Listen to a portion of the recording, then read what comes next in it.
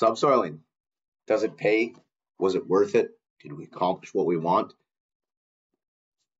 That's what this video is going to share. In fact, it's going to share 4 years of what we've seen on our farm at Patura Seeds in Domain, Manitoba. And over the years, we've seen different outcomes.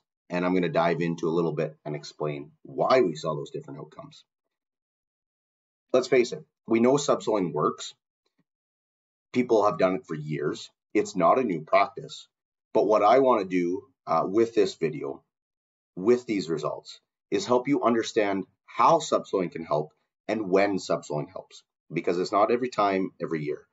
It's important to understand our weather conditions, our growing season, and our crops to truly understand how it made a difference on our farm, but most importantly, how to make a difference on your farm. So let's dive into it. A recap of 4 years on subsoiling.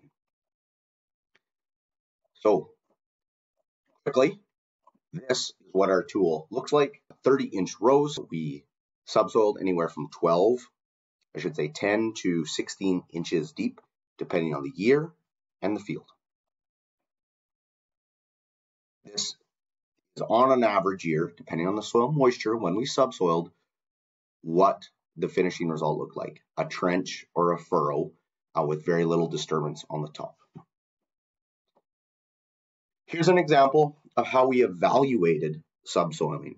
So you can see here on this 145 acre piece, we left a strip down the middle at the angle we subsoiled. We then proceeded to seed across it in any direction. We planted a weather station and a soil moisture probe, both within where we did not subsoil and where we did subsoil. Now, this is an NDVI image sharing vegetation difference in one of our fields in soybeans, where we did see a 7 bushel yield increase, but it clearly defines the application of where we did subsoil versus where we did not. And here's an example of one of the ways where we took our yield data from. We would take a combine pass on each side of where we did and didn't subsoiled, measure that with the weigh wagon. We would also utilize our results in my John Deere operation system, replicating it multiple different times, multiple different passes, removing field anomalies that could potentially skew results.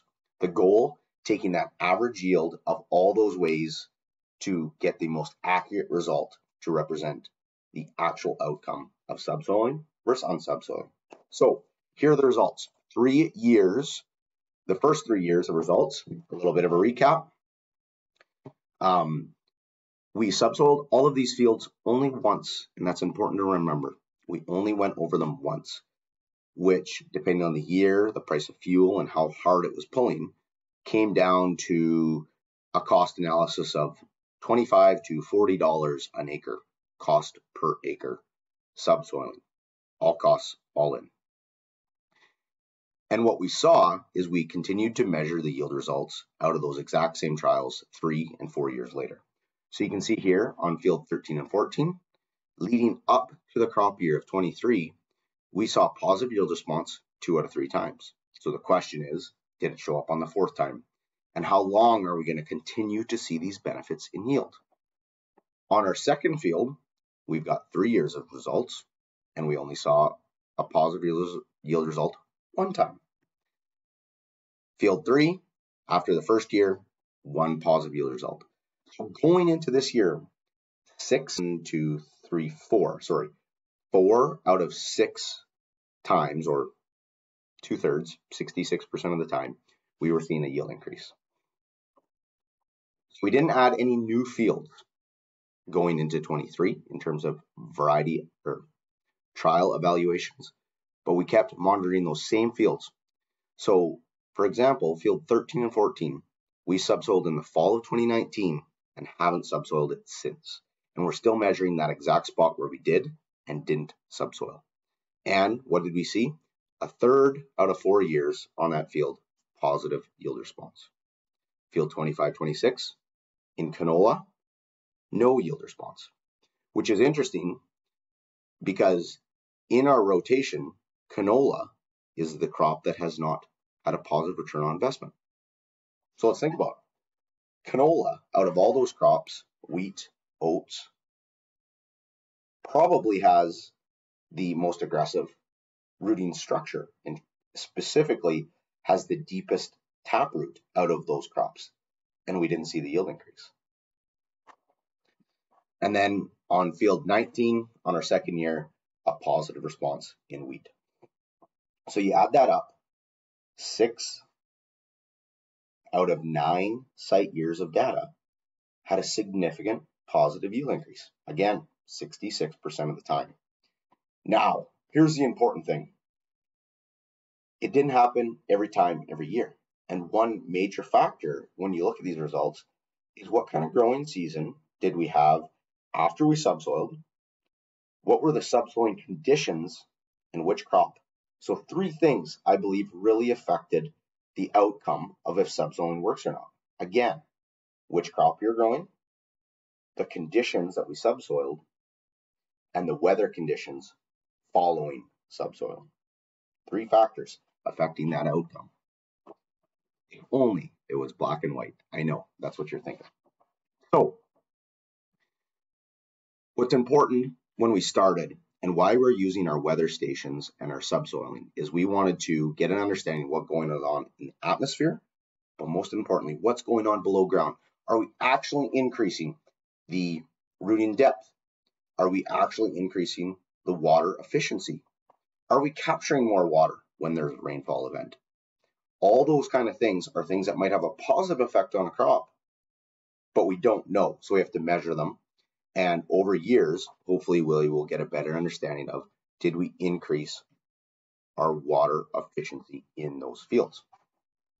So here's what's going on above the ground in terms of precipitation and when it falls. I zeroed in on field 13 and 14. So remember this field? I analyzed years 21, 22, and 23. So in this scenario, 3 crops, 2 out of 3 crops had a positive yield response. So on field 19 in 21, we were well below long-term average rainfall amounts. We were looking at, I think, 40% May precipitation. Again, this crop in 21 was oats.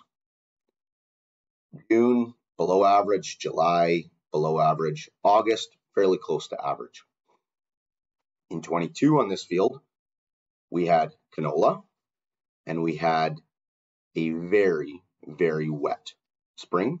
The subsoil probe was not into the ground. That's why there's an asterisk there. But we had 10 inches of rain, and then we proceeded to grow a crop on very little rain following that and did not see a yield difference. And in 23, when we grew wheat on that field, we saw a slight yield increase.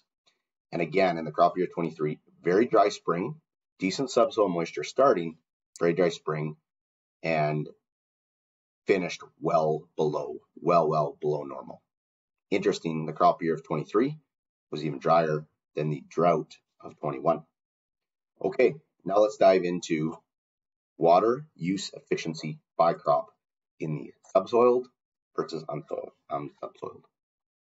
So, bear with me. 21, oat crop, untreated check, treated or subsoiled.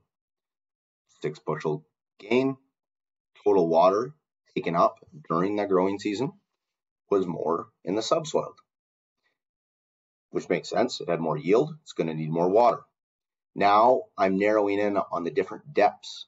At different depths, what percent of water did it use at the probe? And this one's really important because what we have historically seen is in the 4 years, each station or each subsoil probe always showed the rooting depth reaching a deeper level 10 days before the untreated. Let me say that again. If on July 1st in our oat crop, the roots were at 50 centimeters in the untreated check, on July 1st in oats, they would have been at 60 or 70 centimeters deep by July 1st. They were always anywhere from 7 to 14 days deeper than the untreated. So it allows for a longer timeline of water uptake from a deeper level. So when you narrow that down into the sensors at 50 centimeters, 70 centimeters, and 100 centimeters, what did we see? We actually saw a relatively similar percent water use at each depth, but we ended up with more yield. And in this circumstance, the roots were deeper 10 days earlier. When we move into canola, very little yield difference, very little water uptake difference. But what we saw is a higher percent use at a deeper depth. So we didn't have a positive effect on yield, but we did use more water from deeper down rather than surface. Again, now let's dive into why is that? Remember, the crop year of 2022, we were completely saturated at time of planting. This was a June seeded canola crop, and we were saturated. And so the roots didn't have to go down for moisture, but in the subsoiled, they chose to go down because it was easier to go down. There was probably a higher amount of oxygen down there, a little bit looser, so the roots could go deeper earlier. And why that's important, even if we didn't see a yield increase, if we would have dried out more in July and more in August in the crop year of 22, I suspect we would have seen a yield increase at that point. But because of the environmental conditions happening, where we started with saturated subsoil, we didn't see that yield increase. Now in 23, a very dry crop year. Water, single biggest yield limiting factor in 23, and we did see a yield increase. Keep in mind, this was subsoiled 4 years before this crop year of 23, and we still saw a yield increase. So we're still seeing, I'll call it a looser subsoil between 12 and 14 inches, where the roots can get down deeper, quicker past that and continue to go deeper.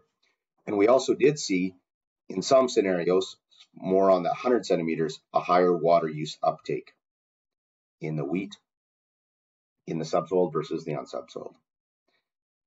Keep in mind, these stations are in the exact same spot every single year. So what does that mean? Summarize all of that for me.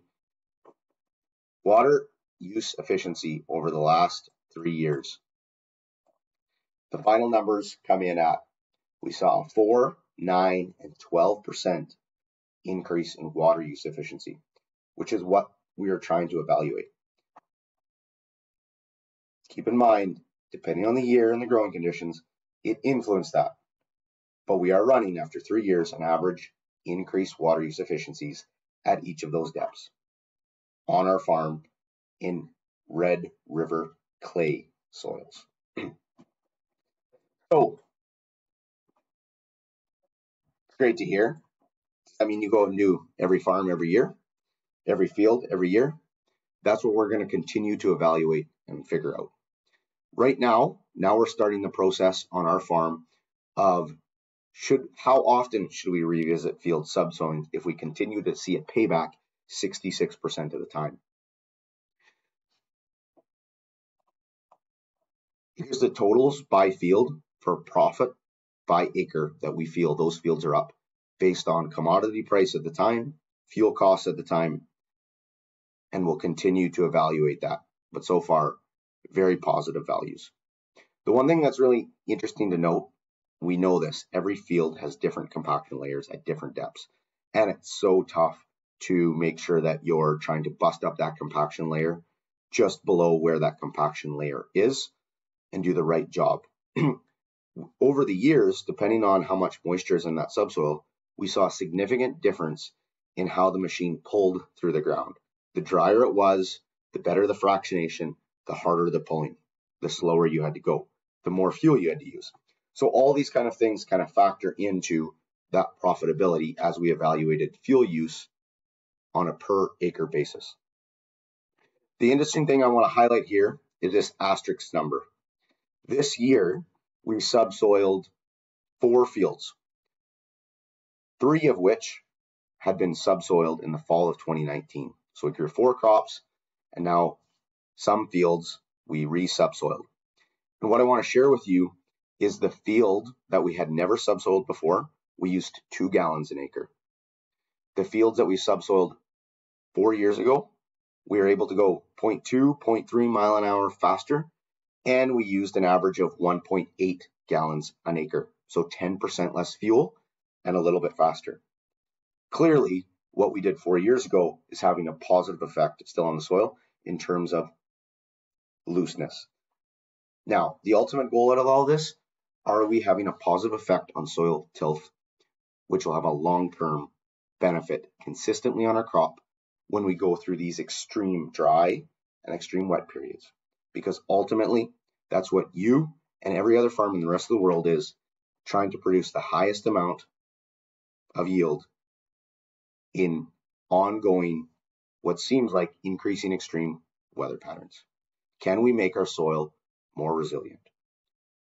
That's it. You've got the results. I hope you enjoyed it. I hope you gleaned something of it. We've got some past videos of subsoiling from previous years, a little more in depth about what we saw in the field rather than just the final results, which are also important to grab. Grab the link below. We will post it. Please send us a note, a message. I love feedback. I love dialogue. Let's learn together. Until then, keep your stick on the ice and good luck planting your crop for the crop year of 2024.